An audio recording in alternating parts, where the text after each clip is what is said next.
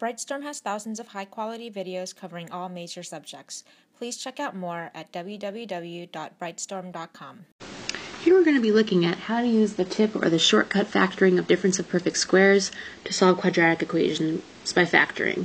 If you remember difference of perfect squares, it'll make your factoring problems a lot easier. Each one of these problems that we're going to be looking at is based on this difference of perfect squares shortcut.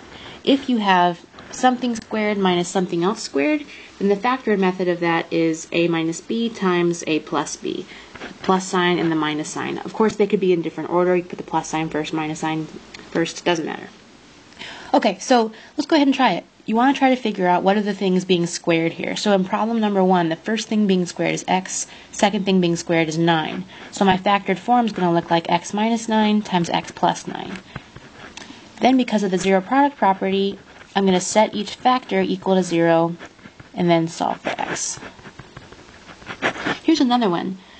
4x squared equals 9. First thing I need to do is write this thing in standard form, because always for factoring it needs to be written in standard form. Then the first thing that's being squared here is 2x, and the second thing that's being squared here is 3. So I'm going to put that into my difference of perfect squares. 2x minus 3, 2x plus 3. Great, there's my factored form. Since the directions told me to solve, that means I need to get x equals. So I'm going to set each factor equal to 0, and then solve for x. A lot of times students get thrown off with the directions. They're not sure if they're supposed to go all the way to x equals something or just stop at factored form. And the directions are the key. If the directions say factor, I would have stopped here. But since the directions say solve, that means I need to have x equals something. So again, factor is there, solve, go all the way to there. Okay, let's try another one. Now this one, 4x squared minus 36 equals 0.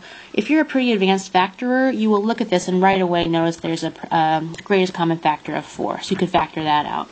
Then use difference of perfect squares. And then when you're doing the zero product property, you set each factor equal to 0. But when I have here 4 equals 0, that doesn't make any sense. Like, that's not true. It doesn't help me find x, so I can just cross that out. My solutions come from the ones that do have x. Okay, so that's method 1. Method 2, let's pretend you didn't see that greatest common factor, but you recognize that it was a difference of perfect squares. You could factor this thing like 2x minus 6 times 2x plus 6, and then use the zero product property, and you'll get the same answer. 2x equals 6, x is equal to 3, and here you'll have x equals negative 3. I'm going to skip a step there.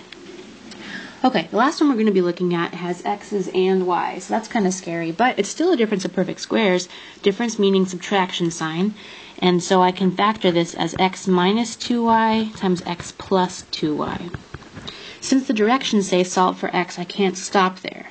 What I've done so far is only the factoring bit. So solve for x means get x all by itself. So for this first one, I'm going to have x equals 2y, that's not too tricky.